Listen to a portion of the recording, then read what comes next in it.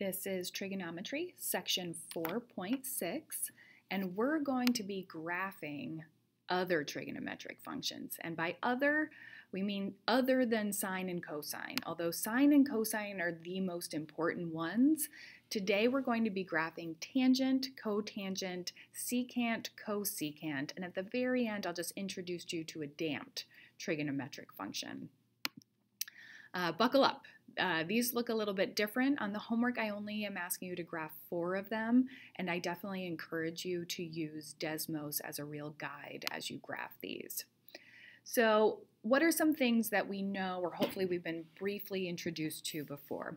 The first is that the tangent function is odd, therefore its symmetry is around the origin. We also know that tangent is sine divided by cosine. So we often have undefined values whenever cosine is equal to 0. So if you look at your unit circle, where are some values where cosine is equal to 0? At places like pi over 2, 3 pi over 2. If we kept going back around the circle, 5 pi over 2, 7 pi over 2.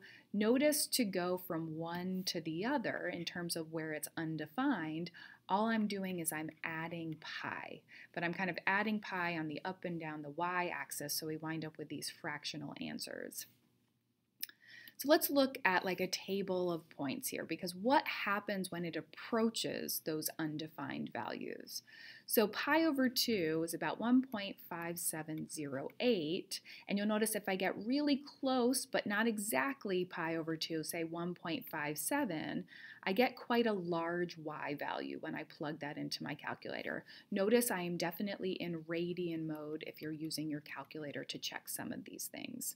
The same thing if I plug in negative 1.5708, I get undefined, but if I plug in a number very close to that, I get kind of a small negative number, right? A big one, the negative 1,255.8. So that tells me my values on this side are decreasing, on the right side they're increasing as I get closer and closer to those undefined. And these undefined values are going to start representing where we have vertical asymptotes on our graph. And definitely when you're graphing the tangent function, it's important to be able to graph those asymptotes. So let's go ahead, and maybe you want to pull up Desmos at this point. Let me go ahead and graph it. Here is our tangent function. And yes, right, it looks very funky. We notice pi over 2 and negative pi over 2. Those are going to be where my vertical asymptotes are. But notice I've got lots and lots and lots of vertical asymptotes. Every single time I add another pi, I'm going to get another vertical asymptote. So let's go over some things that we should note. So in order to figure out the period of a tangent function, I simply figure out what is the distance between my asymptotes. Distance between my asymptotes. So when we try to graph new things, we're going to figure out what that distance is. For my domain, meaning what can I plug in for x, I can plug in anything as long as it's not pi over 2 or any kind of multiple of that. If I add any pi's to it or subtract any pi's to it, that's where I wind up with those vertical asymptotes. So that's why I'm not allowed to plug those values in for x. My range, if I look kind of from the bottom of my y-axis all the way up, my range is negative infinity all the way up to positive infinity. I get all those y values. We've already talked about those vertical asymptotes, and the symmetry is around the origin. That's why it makes it an odd function, because that symmetry is right there around the origin. Some things to note. This one, we're going to sketch it very similarly to how we kind of did the last section. We're going to look at the very front there. That a value is going to tell me whether or not it's reflected in the x-axis, right? If it winds up being negative, we're going to have a reflection. A is also going to tell us whether or not it's been vertically stretched. My b value here, that's going to tell me if it's been horizontally stretched. And when I say stretched, I also mean compressed, right? Whether some kind of dilation is happening either vertically or horizontally. And then the C value, that's going to tell you if you're translating left or right, and it's just like what you think. It's the opposite of what you think, but it follows the exact pattern of how we've seen it work in the past. Okay, so let's go ahead and graph some of these. So how do we graph them? Okay, here's kind of the process that I recommend. Number one is we want to find the vertical asymptotes right away. So we take whatever is right after the word tangent and we set it equal to negative pi over 2 and positive pi over 2, and we're going to solve for x. Those are going to tell me my vertical asymptotes. The next thing we're going to do is we're going to say, okay, what is the midpoint between those two vertical asymptotes? That's where I'm going to have an x-intercept. Third, we're going to calculate the distance between those two just so that we know with certainty what is my period for that tangent function. There is no such thing as amplitude, so no amplitude, not something you have to worry about. I would never ask you about the amplitude of a tangent function. And after we've plotted kind of the x-intercept, let's maybe plot another point or two just so we can make sure that it's facing the right way, so we're kind of getting the stretch to it. It really depends. And then your book recommends sketching a couple of different cycles. Now, I think on this first example, I want to make sure we have a lot of space to work with, so I may only draw just the one cycle. But if you have the space to do it, go ahead and you can graph more cycles. And by more cycles, I mean like if we plot our first one and we see the diagram of it, well, see if you can fit another one over here and another one over there. If it doesn't fit on the graph, not the end of the world. On your homework, you have 4 sketches to draw. Just do your best on graphing those. So let's look at our first example here. We have y equals, and you may want to write it this way, 1/2 x, whatever makes the most sense to you. So that tells me I'm going to have a horizontal stretch. I don't have anything going on out front. I have no reflection in the x-axis, anything like that. So really, we're starting with a nice small example to kind of get us started.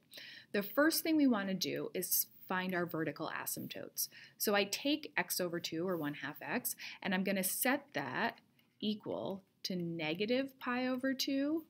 That's going to be kind of my first formula. And then positive pi over 2. And I'm using negative pi over 2 and positive pi over 2 because that's where my original tangent function has vertical asymptotes. So I'm trying to figure out where are they located now. I'm going to solve for x, so I'm going to multiply this side by 2, multiply this side by 2. So I get one of my first vertical asymptotes is at x equals negative pi. I'm going to do the same thing over here, multiply both sides by 2. And my other vertical asymptote is at positive pi. So let's go ahead and graph this. And like I said, I kind of wanted to make sure we could fit it all. So we'll do negative pi over 2, pi over 2, pi, and we're going to want to put in our vertical asymptotes here.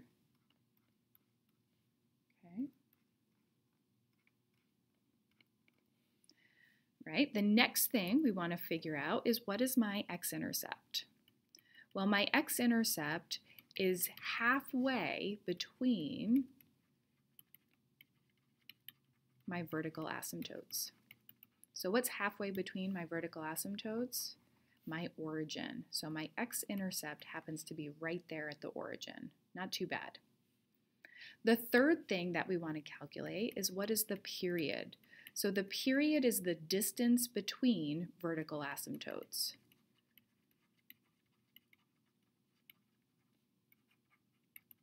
And that is 2 pi. Right? Because I've got to go pi and then another pi, so I add those together to get 2 pi. And then the last thing we want to do is maybe find another point or two, because I know I don't have a reflection, I know it's kind of going to go like this, but let's just plug it in. Let's plug in x equals negative pi over 2. So I'm going to use my original equation, and I do the tangent of negative pi over 2 divided by 2. That winds up being the tangent of negative pi over 4, which is negative 1. So at negative pi over 2, I'm down here at negative 1. And then if I plug in x equals positive pi over 2, I get y equals the tangent of pi over 2 divided by 2, which is the tangent of pi over 4, and that is a positive one. All right, so go ahead and I connect the dots, and it's going to go all the way up but never touch, and down here it's going to go all the way down but never down. And there we've graphed our first function, our tangent function. And I highly encourage you, right, jump over here to Desmos, and let's change this to x divided by 2. And we can see, yep, those asymptotes don't make any sense anymore. It's been vertically stretched, so I'm going to remove that divided by 2. And we can see, okay, now I see with my period being 2, my next vertical asymptote is going to be all the way up at x equals 3 pi. Right? So that's my next vertical asymptote. So I've got to go 2 more pi's to show 1 full cycle. That's what I mean. I wasn't sure if we were going to fit it on that chart there. But a great thing to do is to definitely check on Desmos. Let's go ahead and move on to example 2. Oh, that's in your notes there. So let's look at example 2. Now we're going to mix things up. We got a lot going on with this one. The first thing I notice is we're going to be reflected in the x-axis. That negative out front. Next, we've got the 3 that tells me I'm going to have a vertical stretch. So maybe we kind of have these skinnier cycles. We might be able to fit more. And then this 2 here, we're going to have a horizontal shrink. It's kind of the opposite of what you think. Always afterwards. It always ends up being afterwards. So we're going to have a very, instead of maybe my function looking kind of like this, or it's nice like that, maybe it's like really skinny and goes up. But let's see. Remember, we're doing our best graphing it by hand, but you definitely have Desmos that you can use. So let's kind of identify the things that we need to. The first are our vertical asymptotes. So I'm going to set what's ever after my tangent. I'm going to do 2x is equal to negative pi over 2, and 2x equals positive pi over 2. I'm going to solve that. I divide both sides by 2, so I get x equals negative pi over 4 and x equals positive pi over 4. So those are my 2 vertical asymptotes. That tells me that the period value, right, the distance between those 2 there is pi over 2. So we've definitely shrunk this down a bit. Let's go ahead. And also our x-intercept, we kind of want to get as much information as we can. Our x-intercept is going to be at 0, 0, because what's the point in between those two? 0, 0. So we'll do negative pi over 4, negative pi over 2, negative 3 pi, oh, sorry, 3 pi over 4, negative pi. So in this one, we're just going to go to negative pi and positive pi. Yeah, positive pi over positive pi over 2, 3 pi over 4, pi. All right, so let's go ahead and draw those vertical asymptotes. So since I know my period is another pi over 2, it's going to just repeat up to here. So at 3 pi over 4 and negative 3 pi over 4. So maybe on this one we'll draw a couple extra cycles. I know my x-intercept is going to be right there in the middle, and because it's reflected in the x-axis, it's not going to go this way, it's going to go this way. And notice I didn't find any additional points with this one. Figure just kind of do your best. It's stretched out. It does not have to be perfect, but I would like us to kind of get the gist of what it's going to look like. Shouldn't have that little bump there. All right. Let's go ahead and move on. So what does the cotangent function look like? Let's jump over to Desmos here and look at what cotangent looks like.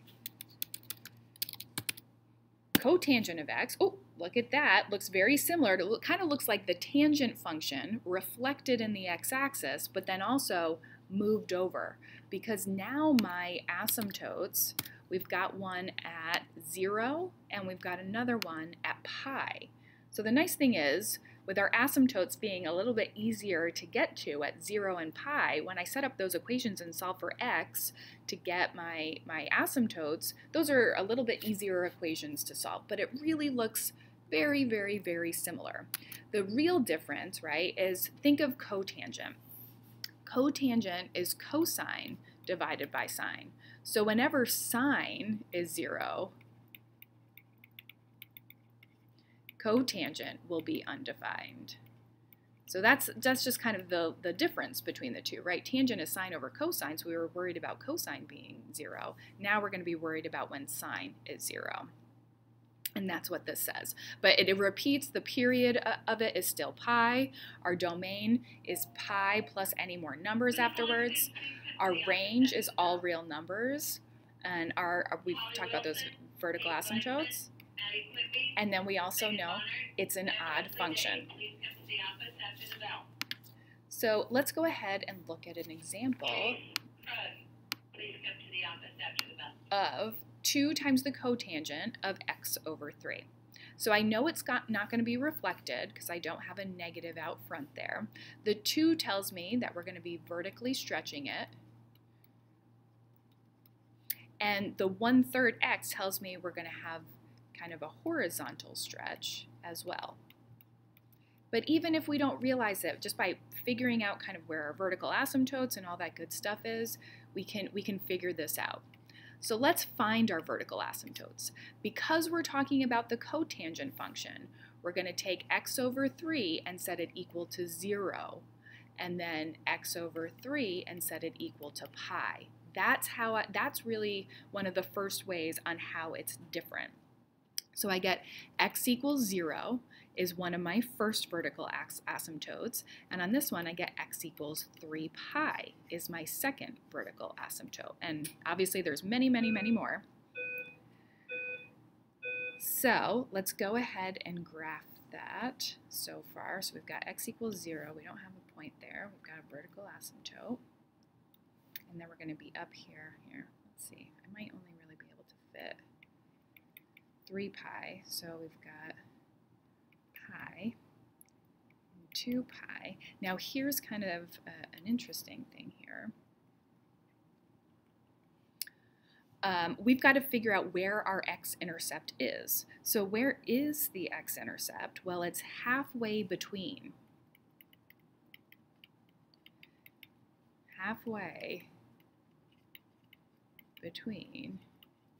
0 and 3 pi. So that's going to be 1.5 pi, or I kind of like to think of it in fractions, 3 pi over 2. But either way, you're going to be right there in between. That's where your x-intercept is. Your period value is going to be 3 pi, right? It goes from 0 to 3 pi between our vertical asymptotes. So at least that's the same. Right, so 3 pi 2, 0. So there's that. So we've got all that information. Now last time, I know with our last example, we didn't figure out some other points, but maybe we want to. So now let's figure out, so this right here, right, is 3 pi over 2. So what's halfway between these values here? Well, it's 3/4 of a pi. It's right here, 3 pi over 4. And then up here, halfway between these is going to be 9 pi over 4. So let's plug those x values in and see what we get. So if I plug in x equals 3 pi over 4, I know we're doing some fraction math here, 2 cotangent of 3 pi over 4 divided by 3. So I get y equals 2 cotangent of pi over 4. The cotangent of pi over 4 is 1, so 1 times 2 is 2. So that's kind of where that vertical stretch comes from. So up here at 3 pi over 4, we're up here at 2. Now let's plug in x equals 9 pi over 4. Y equals 2 cotangent 9 pi over 4 divided by 3. So I get y equals 2 cotangent of 3 pi over 4. Now the cotangent of 3 pi over 4 is -1.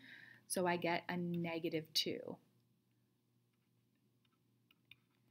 That's why down here We're at -2. And of course, we kind of see the shape that we would expect here. And if we wanted to, right, we could repeat that same cycle down here. But that's kind of how you graph these. Whether it's cotangent or tangent, you follow similar pathways. It's really just making sure you set up those vertical asymptotes correctly. So how about some of these other functions? And by reciprocal functions, we're talking cosecant and secant. Now these are funky, right? We do have vertical asymptotes again. We have to worry about when sine is 0 for cosecant, and we have to worry about when cosine is 0 for secant. Yep. So when does that happen? We're going to have a repeating vertical asymptote every pi. So we're going to have vertical asymptotes wherever we've got kind of this n times pi. Hopefully, let's see what it looks like. So let's go ahead and graph it on Desmos. Let's do, I don't know, let's do secant. It really doesn't matter. What in the blazes? What have we got going on there with secant? Look at secant. Now, in order to kind of understand where secant is coming from, let's look at cosine. Oh, notice the relationship. So your book recommends, I recommend, probably anybody that has looked at these before, is if you are going to graph secant, the first thing you should do is graph cosine. So that's exactly what it says. The graph of cosecant, first sketch sine. Okay, that is how we want to do this. Some things to note. So in your book you have, or in your notes, you have these nice pictures here. We talk about our period values, right, of how often it's going to be repeated. And the reason why our period is 2 pi, even though we have asymptotes every pi, is because the period of cosecant has to include both the upper parabola and the lower parabola. So that's why this whole thing here represents the period, and within the middle of your period you have a vertical asymptote, and it works the same way over here. Your domain is all numbers except for every time you come across, right, that pi, every pi times that you're going to run into a vertical asymptote, and your range is restricted. We never get the values between less than -1, or sorry, greater than -1 and less than +1. So notice how they're using their union symbol here to denote that. So the secant function over here has a very similar setup, the exact same thing except for that domain. Notice how my asymptotes are going to be at -pi/2, pi/2, 3 pi/2. They're on the pi/2s. But you still can add any pi to that and get another vertical asymptote. My cosecant function is odd, just like sine is. And my secant function is even, just like cosine is. So how we doing? We're ready to move on? Okay, so we talked about getting some hills and valleys, all of this kind of stuff that we want to set up. Let's look at an example. And of course, the example in our notes, not necessarily super easy because we've got this vertical stretch out front. We've also got this translation. The pi/4 is going to be to the left. So we have a vertical stretch by 2. We have a horizontal translation, left pi/4. And so we got a lot going on even with just this basic function. The first thing we're going to graph is sine. The exact same thing, right? I'm going to take the exact same equation here, but I'm going to replace cosecant with the word sine. That is going to help us out here. So for our sine function, let's figure out our x-intercepts and all that kind of stuff. My amplitude is 2. So that tells me my range value for my sine, remember we're talking about sine now, is going to be -2 to +2. Okay. My period Since I don't have anything in front of the x that I have to worry about, remember that's your b value. Since that's a 1, I just do 2 pi divided by 1, which is 2 pi. So it's going to start repeating after 2 pi. So let's figure out, right, where we're going to have some of these x-intercepts. So let's figure out those x-intercepts. So to remember how to graph our sign value, we're going to take what's in kind of the parentheses, which is our x plus pi over 4, and we set it equal to 0. We also set it equal to 2 pi. So over here we get x equals negative pi over 4. Over here we get x equals positive 7 pi over 4. So those are going to be my x-intercepts for my sine function. Remember, we're still just talking about sine. So let's go ahead. We got negative pi over 4, and up here we have 7 pi over 4. Let's figure out all the points in between. So we've got 0, positive, maybe I might need to move that one. Pi over 4, pi over 2. Yep, I'm gonna have to move that one. Didn't give myself enough space. And we got 3 pi over 4, pi, 5 pi over 4, 3 pi over 2, 7 pi over 4. Okay, there we go. So here are my x-intercepts right there. So that tells me my sine function is going to do its full cycle through there. Right in between, right here, that's going to be my full cycle. So let's go ahead and draw that. So halfway in between here, here, down, negative 2 is down there. Oh, let me do that.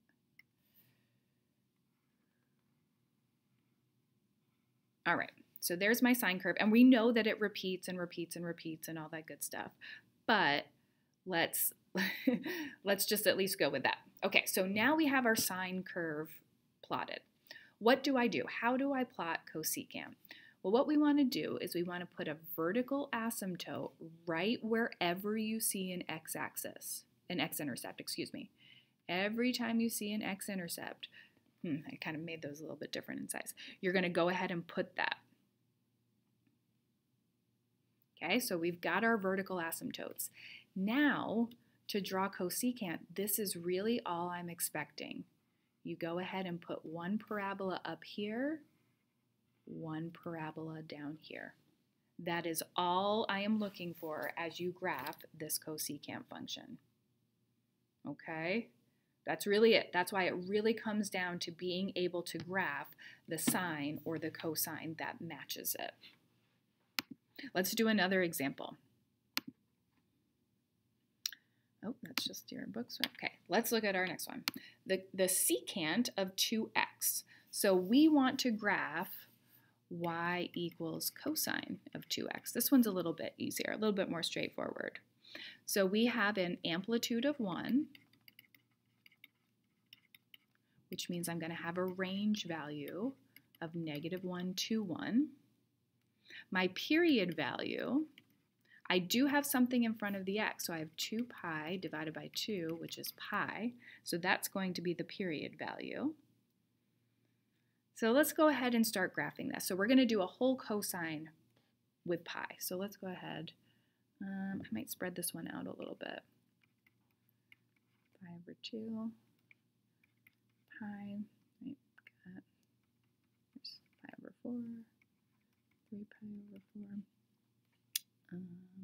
Maybe we'll come down here. We'll do negative pi over 4, negative pi over 2,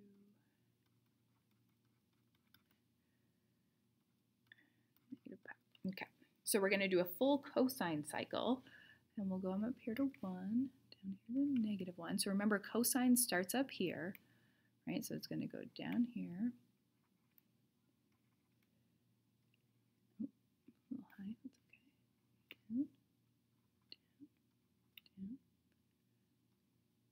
Okay, let's go ahead and connect these. All right, so there we've got our cosine function there. Our x-intercepts Now that we've got cosine graph, let's think about secant. Wherever I see an x-intercept, I'm going to go ahead and graph a vertical asymptote. That one I probably made too close together. There we go. So now, as I draw secant, I simply go up and go down and go down. So as many as you can kind of fit on there. Like I said, it does not have to be perfect. I'm not looking for perfection, but to know kind of where the parabolas are located, that is what we are trying to do right there. And when you're done, right, come on over here and double check that it looks right. Looks pretty good to me. And that's, again, that's what I'm looking for there. All right, so to just wrap up this lecture with another challenging thing is what's called a damped trigonometric graph. And I'm not asking you to really understand too much about it, but here's the thing. What if I multiply sine cosine by another value? So in this case, I'm multiplying it by x. It's going to adjust my graph quite significantly, okay? And what happens is you take whatever the value is out front and y equals x, which we know that line, we know what it looks like, right? That's just a slope of 1 goes through the origin, and then y equals whatever the negative of that, and so negative x. That has a slope of -1, goes through the origin. They then dampen our sine graph. And you can hopefully kind of see what they mean by that, that those become kind of the barriers from within the sine function has to operate. And it's kind of a weird thing, and really it's just introducing you to some of these vocabulary terms. So if you do end up taking calculus and above, you're not kind of overwhelmed. You've at least heard of this before. It's something that when we multiply a sine or a cosine function, it's going to shrink that curve down. It's really going to what we call dampen it. So for example 6, it says to graph this, and you think, oh, how am I going to graph this? So here's what I really want us to figure out. What is dampening? So what is dampening our function here? Well, I take whatever's being multiplied to the sine curve there. So I have y equals e to the -x. That's one of the things. Now the other one is y equals negative e to the -x. I keep everything kind of the same. I just tack on a negative out in front. And it may help a little bit if we actually kind of graph this in Desmos. All right, Desmos has been helping out a lot today. So let's go ahead and do sine, wait, let's make sure, let me put it in correctly. E to the -x times sine x. Like, ooh, that looks super funky, right? That looks really, really, really, really funky. What is going on there? Looking funky. Now let's graph e to the -x. Okay, that maybe kind of explains this here. And let's do negative e to the -x. Well, that kind of explains it too. A lot going on there, right? I guess we can kind of see where that's coming from.